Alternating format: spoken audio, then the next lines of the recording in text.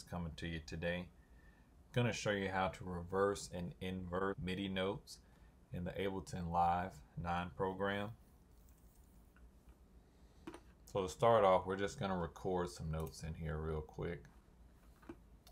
And let's see what we got here, something that we can make up.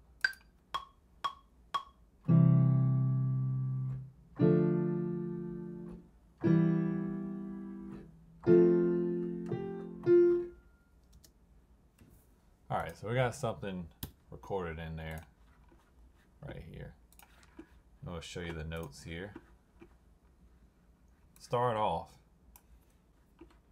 we're just going to take and select all the notes. Come down here to this box that says notes.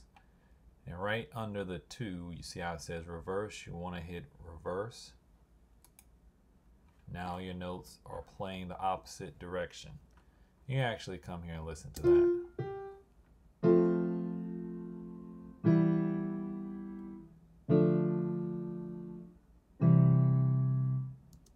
If you want it to make sure that this didn't go anywhere, what you want to do is come here and duplicate. And while you're on this next set, then you would do the same thing. Select all your notes, which is just clicking and dragging. Is what we're doing. Hit reverse. You do the same thing, duplicate, duplicate. What we're going to do with this set is we're going to select all the notes. We're going to come right next to it here, hit inverse, and all those notes are now inverted. Select all of them, and then reverse those. And I'm going to show you why this can be a good thing for you, especially if you're just starting. Because once we play this, you'll see how different each set actually is.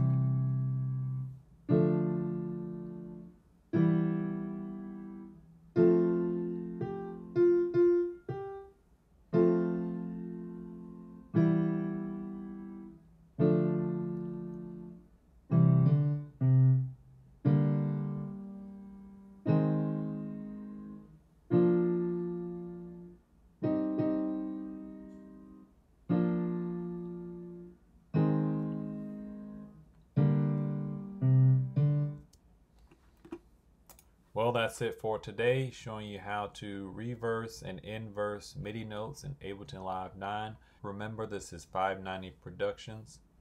You can visit us at 590productions.com. Please come back to the page if you like this. Please hit the like button below, subscribe, turn on the notifications. Let us know what you think in the comments section. Thank you.